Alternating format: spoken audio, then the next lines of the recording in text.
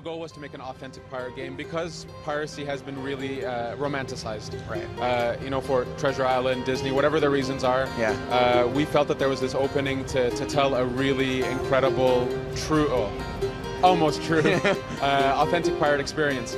So we had that in mind. A lot of the stuff you see in the game are, you know, historic characters, real historic characters. We tell the story of Blackbeard. You know, Blackbeard, who's arguably the most famous pirate out there, he was a guy who created a persona for himself because he abhorred killing. So he made people fear him so that they would give up right away. And this was a really cool detail we wanted to tell. We felt that this brings a lot to the history of this era. Yeah.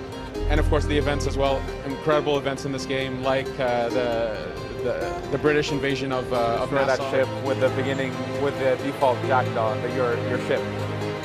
You do have to upgrade, you do have to progress in the world, and so you need to fight the smaller ships, plunder them, and build up to be able to fight the tougher challenges in the game.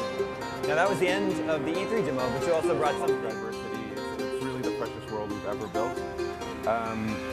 But we wanted to make sure that it had the authenticity that AC brings to video games. So we went for the much more gritty, mature version, an authentic version of Pirates. Yep, absolutely.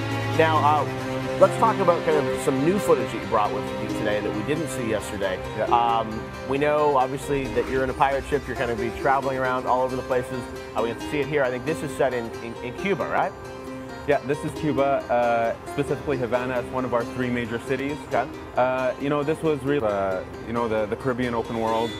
It's, we say we have 50 locations, over 50 locations, 3 of those being major cities.